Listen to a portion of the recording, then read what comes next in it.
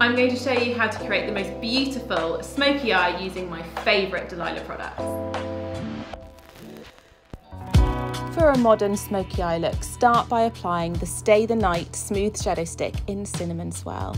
Focus at the lash line first and then blend over the entire movable part of the lid, blending through the crease with your ring finger.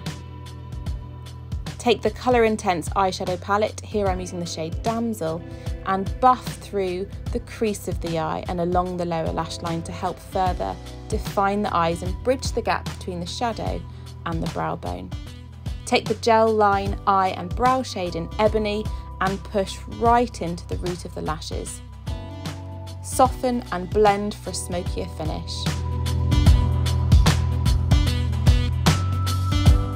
For a more intense finish, take the gel line through the waterline, being sure to blend right at the root of the lashes.